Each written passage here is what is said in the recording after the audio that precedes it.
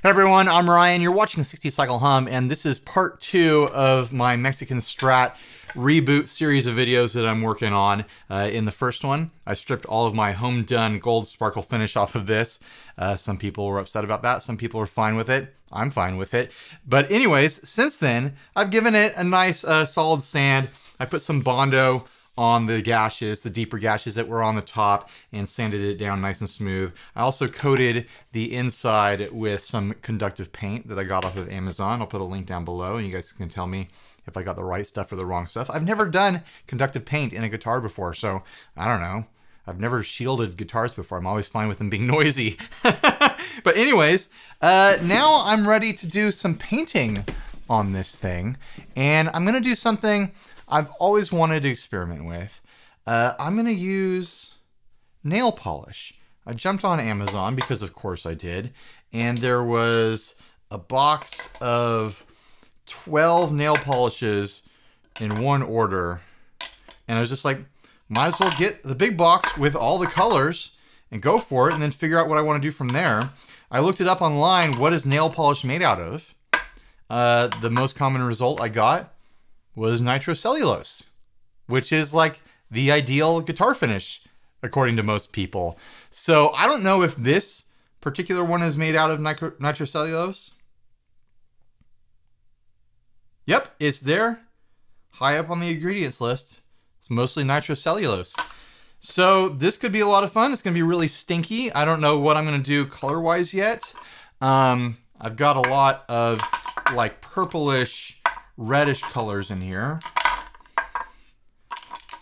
But I kind of want to get away from the gold and copper theme I already had. I've got plenty of gold guitars around here. So I'm going to put those to the side. I don't have any like apple green guitars like that. I don't know how much coverage I'll get off of one of these bottles though. So I don't want to like do a solid color and then get halfway through and be like, oh, I'm not going to have enough. So I want to do some kind of mix. Maybe I should do a burst, like hand painting in a burst with like speckling or something like that. And the dark can be on the outside, in which case I would put this on last. Like dark to purple to like a pink. Nah, I don't know. This is the hardest part, figuring out what I'm gonna do. I think because I don't know how far it's gonna go, and I have so many of the pink and the purple colors, I'm just gonna start with the green and see how this stuff acts on the wood, see where it goes, see if I'm happy with it, and then go from there. So I'm not wasting a color that I might want to use instead as far as the purples and the blues go. And if this works out, if I get good spread on it, maybe I'll just go for green with like some gold mixed in, or you know, green and blues or something like that. I don't know. Let's just start having fun. I think that's really what I'm going for here the most. Am I supposed to shake these? It's just kind of experimenting and having fun. This might surprise you, but I've never used nail polish before in any sort of capacity. Well, here goes nothing. Might as well test it right here. Is kind of transparent. It might take a lot of layers of nail polish to get an opaque finish on this guitar. So maybe I should have done a base coat on this. I don't know. I think after 2 coats, it looks like it's getting thick enough to cover the wood and any imperfections. I should just go for it. Yeah, I'm just gonna go for it. I kind of wonder how the gold looks. Maybe I should go for like a splotchy color kind of look. The kind of colors all spread out, blending over the guitar. Maybe I should do a base of the gold and then do the green over it. Is that smart? I mean, I'm already into this experimenting.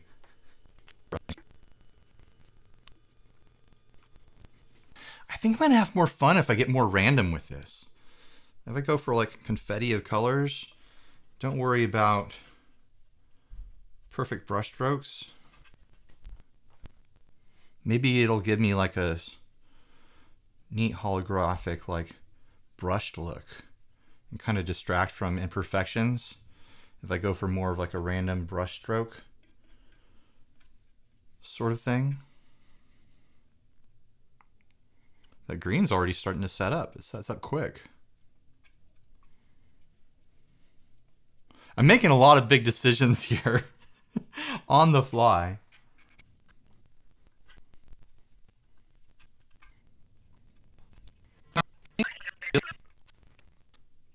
So I think what I'm working towards at the moment is kind of like a splotchy, goldish, greenish kind of burst with more gold colors in the center, greens towards the middle, and then maybe I'll go for like a blue on the outside ring.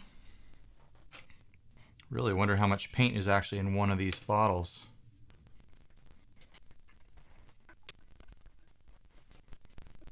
I know a lot of this is going to be covered by the pick guard, but I'm here, might as well do it, right? It's kind of like a gummy worm color scheme, right? Yellow and green. I always liked the yellow and green gummy worms.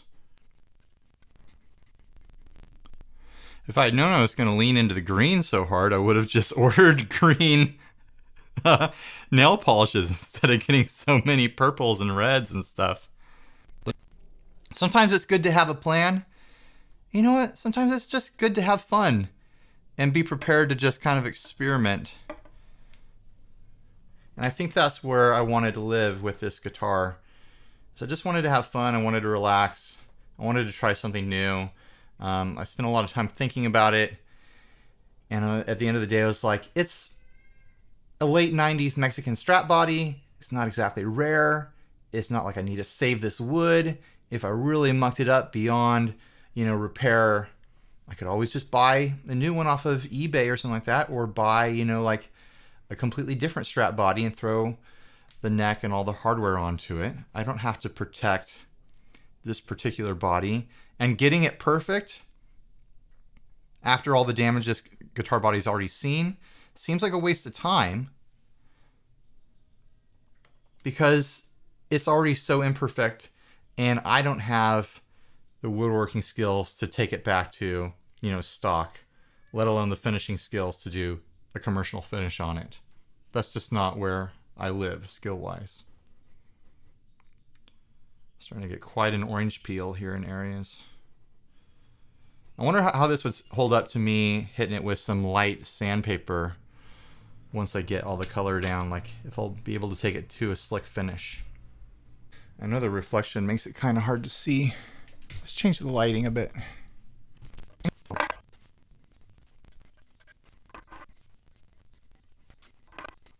looks like I've got enough coverage for the top, but I wonder if I'll have enough to continue the theme to the back. There's a total possibility I don't.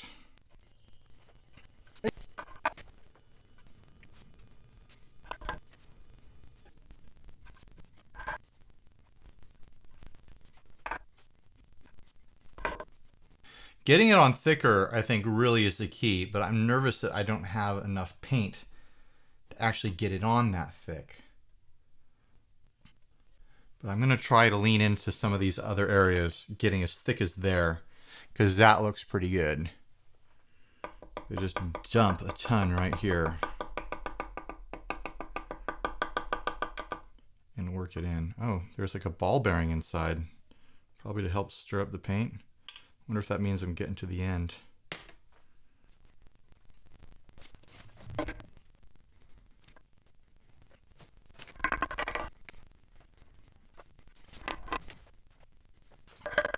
It's hard to imagine that there's much paint left in there at this point. I feel like I've got to be really exhausting the green. I think I'll come in with the gold and do a stronger burst line inside here.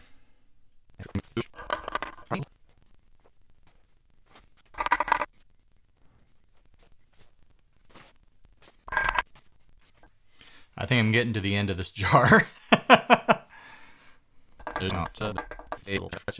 I mean, this is going to be a very imperfect finish, to say the least. But I'm having fun.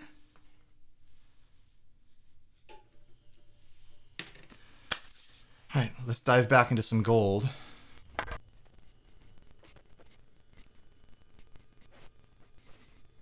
Maybe I should have just done a drip finish on this, because it kind of drips pretty fun.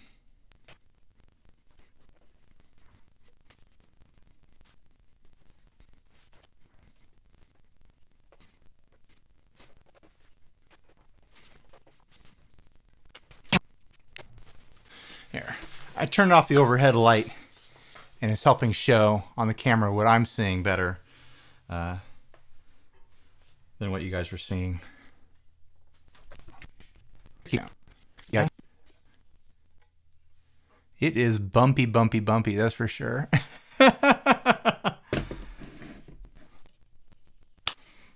don't know, should I introduce more colors?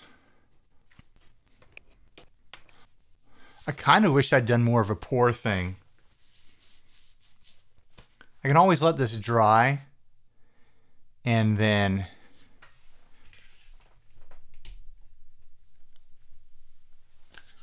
decide if I like it or not and go from there. I definitely learned some lessons doing this about working with this paint.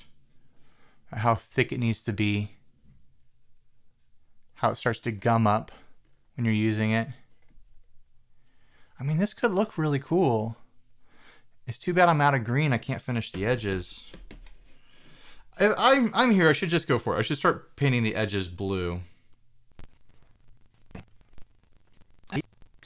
I hate this. I don't like where this is going. I don't like the blue on there. I think what I'm going to do is I'm going to let it set. I'm going to look at the results, and then I'm going to decide where to go from there. I might decide to just take all of these purpley blue colors and whatnot and do like a pour finish after sanding this flat. Get it nice and flat, and then do pour stuff and let it kind of spread out and self-level. And just use all the colors and get weird with it. All right, so I just brought it in from drying outside in the sun. I don't know if it was from just the wood being kind of untreated and raw, or it sitting out in the sun and drying quickly, but it got all these like hilarious bubbles all over it that are already starting to decompress inside. So I'm assuming that's from the heat of being outside. So letting it dry in the sun, obviously not a good idea. Pretty gloopy, pretty textured, but I think if I let this get nice and hard, I could give it a light sand to be pretty flush and then give it a clear coat for a shine. I kind of like the solid color quality of the green, where you kind of see brush strokes and it kind of gets like iridescent and stuff on the edges. I don't know. I don't think this is the worst idea ever. I think the execution could be better. I think now that I've worked with the paint a little bit, I understand how it works a little better. I'm starting to see wood grain starting to pop through, so it goes on really thin.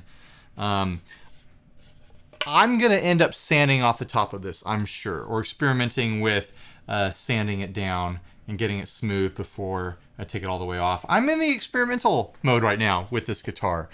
So to continue the experimental mode stuff today, I think I'm gonna do that drip pour stuff I was talking about earlier with the other colors.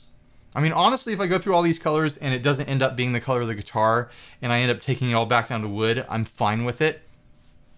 I'm totally fine just like having fun experimenting right now. All right, so let's get started. Might as well start out with a color that's already open. Give it a shake.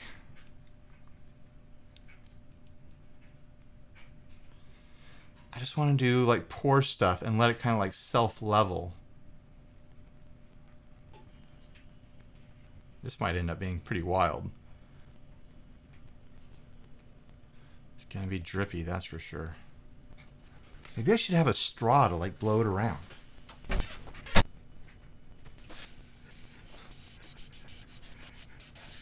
This is gonna be fun.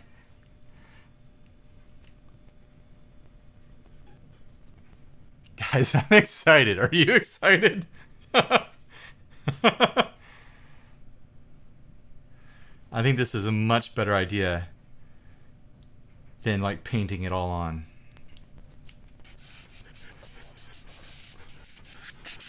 I think I should save the stringy drips for after there's lots of big globs going on. A little lightheaded from all that blowing. No jokes.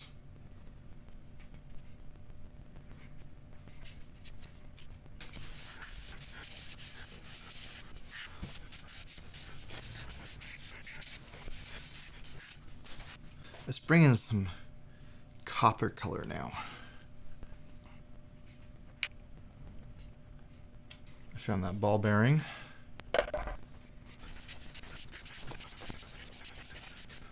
It starts to dry pretty quick when you're blowing it.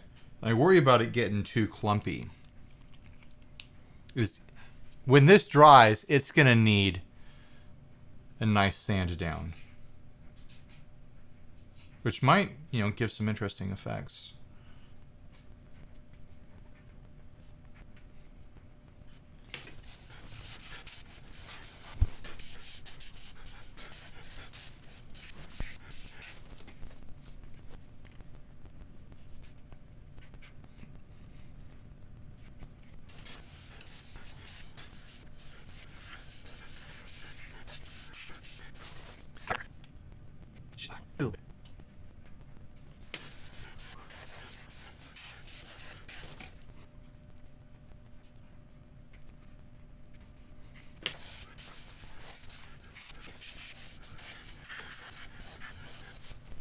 I've only got one color left I haven't used on here other than the green and the gold.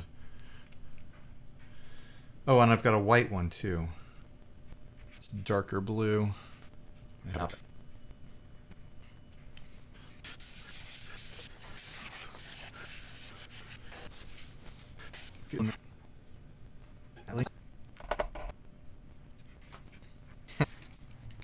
No fun putting your mouth on paint that's on your blowing straw.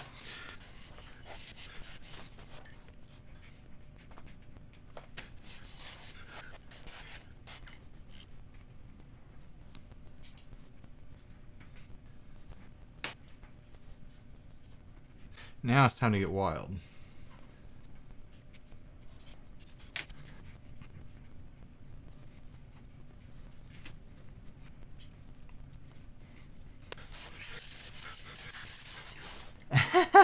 So stupid. All right, let's revisit the black.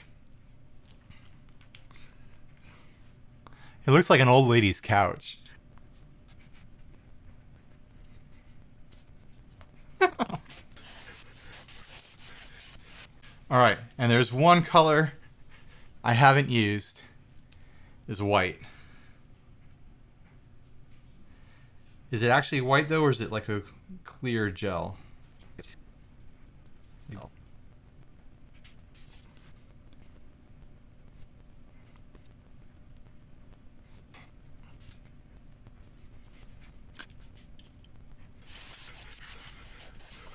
Well, guys, this is stupid, but it's also kind of really fun.